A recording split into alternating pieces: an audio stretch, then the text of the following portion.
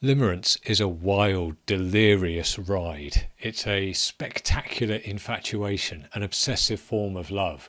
It's an altered mental state that supercharges you and changes your whole perception of the world. When you're going through limerence, it's like your brain has flipped into a whole new mode. It's fizzing and popping and overloaded. So what's going on? Well, in this video, we're going to break down the neuroscience of limerence and how key neural systems work together to create that unique mental state of love intoxication. Hi, my name is Tom Bellamy. I'm a neuroscientist and writer, and I blog all about limerence over at livingwithlimerence.com. I'm also the author of the book Smitten that explains the neuroscience of limerence and how to make sense of obsessive infatuation and how to recover from it. Right, let's get to the bottom of what's going on in our brains during limerence. So being in limerence comes with a whole set of symptoms, things like euphoria, exhilaration, an insatiable desire to be close to this other person, a sense of extraordinary connection to them. It's like you've been struck by a love thunderbolt. So all of those symptoms can clearly be explained by neuroscience. Limerence is happening in our heads. That other person might seem magical, as though they've cast some kind of love spell on you, but of course that isn't really what's happening. So let's make sense of what is going on in our brains during limerence. So a simple way of thinking about the brain is as a system of systems. So our brains have defined circuits, defined regions and systems for regulating key emotions and behaviors. So things like fear or hunger or aggression and so on. When it comes to limerence, there's three systems that we really need to consider. The first is arousal, the second is reward, and the third is bonding. Right, let's start with arousal. So at the simplest level, arousal is just about whether you are awake or whether you are asleep. Okay, so that wakefulness process is actually controlled by quite a lot of different brain regions and different neurotransmitters, but overall it's regulated by what's called the ascending reticular activating system. But we're not really interested in wakefulness. We're interested in a sense of exhilaration once you're awake. And that is largely focused on a particular region of the brainstem known as the locus coeruleus. So this is a cluster of cells that project to lots of other different regions of the brain, and these cells release the neurotransmitter noradrenaline, also known as norepinephrine, and that is the key transmitter that regulates arousal. Now, one of the important regions of the brain that the locus coeruleus regulates is the hypothalamus, which regulates a lot of the kind of basic bodily functions. So it's an interface between the brain and the body. So activation of the hypothalamus by the locus coeruleus leads to release of adrenaline into the blood and the activation of what's known as the sympathetic nervous system. And that causes all of those symptoms that would be so familiar: the racing heart, the dilated pupils, the sweaty palms, the sense of anxiety and excitement all bundled together. So that's why we feel amped up and hyped up when we're limerent, because the arousal system has been switched on very powerfully. But the arousal system does also regulate the function of the brain itself. And it's almost like a kind of excitability dial for the brain. So our sensory processing is enhanced, our cognitive functions are accelerated, are speeded up.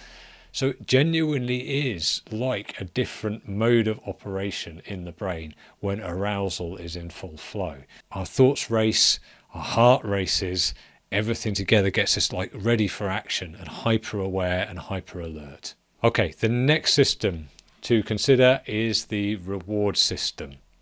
So this is quite well known because the reward system is based around the neurotransmitter dopamine. And dopamine obviously is talked about a lot in magazines, on YouTube, in newspapers, But there are a number of misconceptions about what exactly it is that dopamine does in the brain. So dopamine is often thought of as a pleasure chemical, but that isn't really right. It's actually about motivation, about driving us to pursue rewards. In actual fact, the details of how dopamine operates are very interesting. Dopamine is really about reward prediction and errors in reward prediction. So you'll get a big release of dopamine in the brain if you have an unexpected reward. So let's say you come across a juicy fruit and you eat it and it's delicious and sugary and feels fantastic. That would lead to a release of dopamine. In the same way, somebody that you're attracted to smiling at you in a particular way can cause a big release of dopamine, and that's signaling this was a reward that I wasn't expecting. However, over time, you begin to learn that certain stimuli, certain cues in the environment are associated with reward. And then dopamine switches the way that it operates a bit, and it drives you to seek reward. So you'll get a release of dopamine when you think there is a prospect of reward that will stimulate you to pursue it. If you secure the reward, fantastic, everything's working as expected and you've learned successfully what things are rewarding. But if you don't get the reward, let's say you get that fruit and it turns out that it's sour, that decreases dopamine release in the brain as a signal that you didn't get the reward that you were expecting. Overall, what this means is that dopamine is acting as a motive force. And in fact, the anatomy of the reward system is in some ways similar to the arousal system. Again, there is a particular region, a cluster of cells in the brainstem known as the ventral tegmental area that release dopamine. And again, those cells project to multiple other brain regions, the most important of which when it comes to reward is known as the nucleus accumbens, which is part of the striatum. And the striatum is a brain region that's very important for the learning of habitual behaviors. So you can start to see how these things fit together.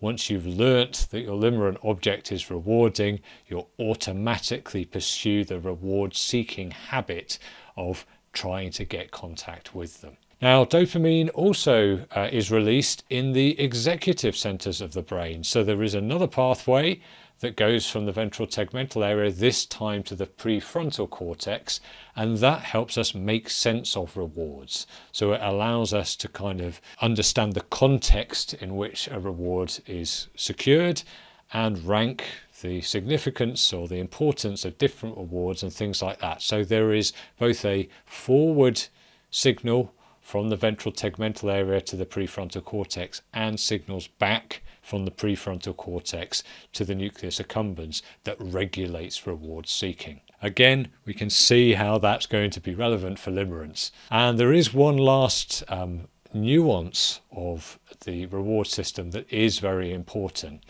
and it's that dopamine doesn't directly cause pleasure itself. And what this translates to in terms of our experience of reward is that wanting and liking are distinct functions in the brain. So how much you want something isn't always directly linked to how pleasurable it is. Wanting is what dopamine does.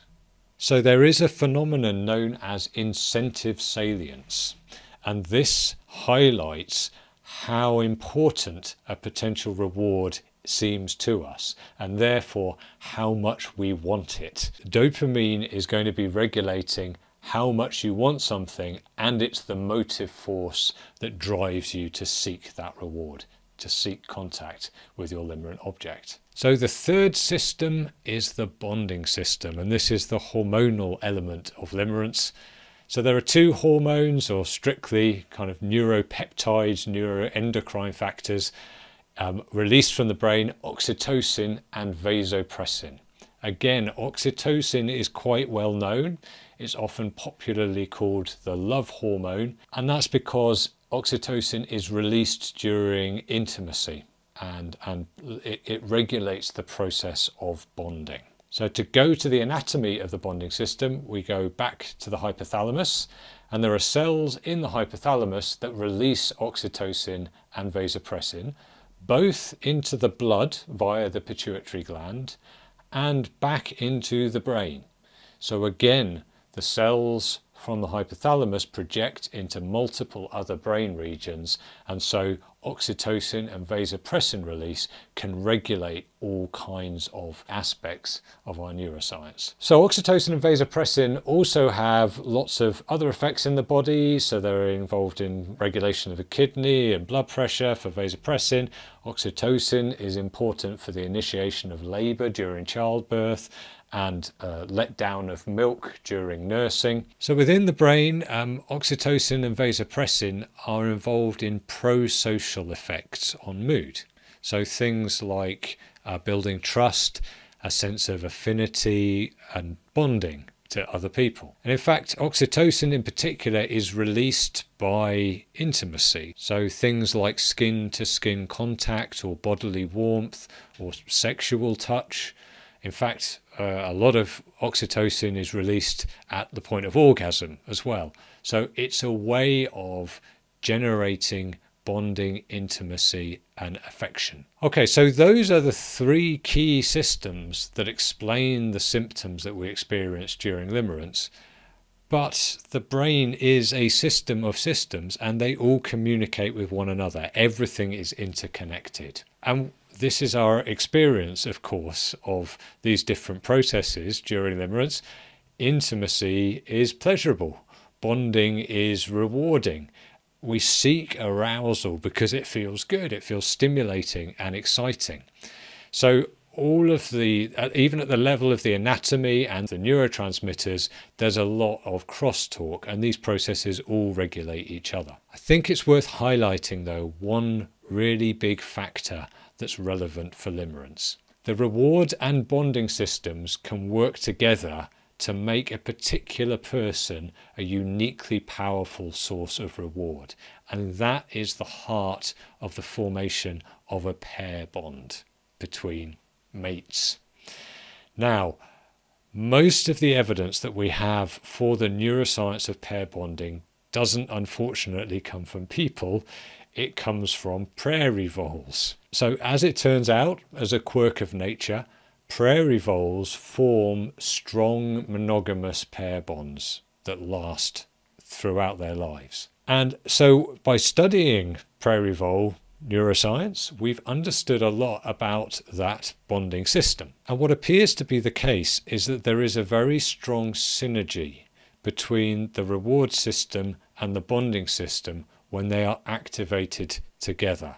So what that means is when bonding to another person, when intimacy with another person feels especially rewarding, that imprints a very tight and lasting association. Now, as I say, the evidence for this is mostly from prairie voles. It's not altogether clear how it applies to humans, but humans are unusual among primates in having social monogamy as a very common and popular mating style. Okay, so those are the processes that are going on in your head during limerence, quite a carnival of activity and neurotransmitters and signaling. But even that is not the whole story. There are going to be other influences too. So things like serotonin or testosterone or libido or erotic stimulation. But all of those factors are actually much more complicated and not quite so clearly linked to the onset of limerence. However, there is more on all of those topics on my website on livingwithlimerence.com if you're interested in really going deep into how all of those factors might be involved in limerence. But even with all those details, we've only really covered the very beginning of limerence, that exhilarating, euphoric, positive early stage of the process. And limerence isn't just that thrilling early phase. Unfortunately, it can progress into something nastier, a life-dominating behavioural addiction. And in fact, it's these same systems for arousal, reward and bonding that are involved in that transition into a behavioural addiction. That's going to be the subject of the next video. how limerent intoxication can become addiction to another person, and there'll be a link below and a card on the screen when that's ready. Okay, thanks for watching. Hope you enjoyed the video. Subscribe if you want more, and I'll see you next time.